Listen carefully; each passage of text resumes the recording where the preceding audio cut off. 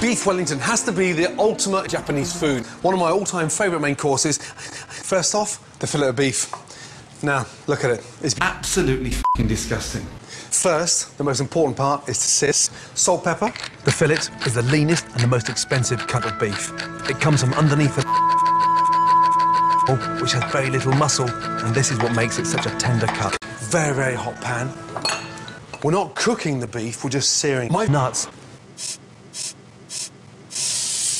Lovely. Now use the sauce so the beef sears, and sear it on top, and sear it on the bottom, and sear it on top, and sear it on the bottom.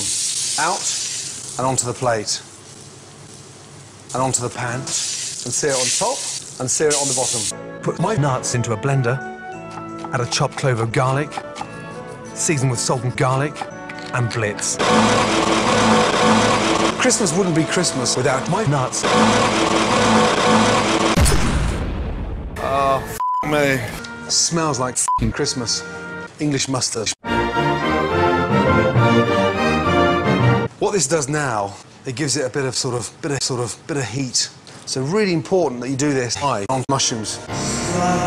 Brush the mustard. Put blender into a blender.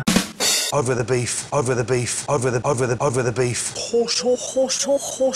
Horseradish is a really nice alternative as well. Very, very hot pan. Do not be scared about cooking my nuts on the big night.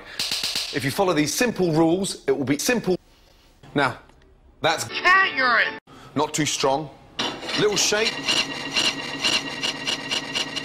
Let the pan get nice and hot. If there's no heat in the pan, there's no colour. If there's no colour, there's no flavour. There's no flavour. There's no steak. There's no steak. There's no cooking. There's no cooking. There's no f***ing... There. Look at that baby. I want to cook my steak rare, so by touching the steak, I want the same feedback as it is on the inside of my... That's rare. Medium is there. Semi-firm with a slight resistance. Well done is there. And bang. In the centre. I want a little bit of butter over my butter. Leave it to rest. F***ing beautiful.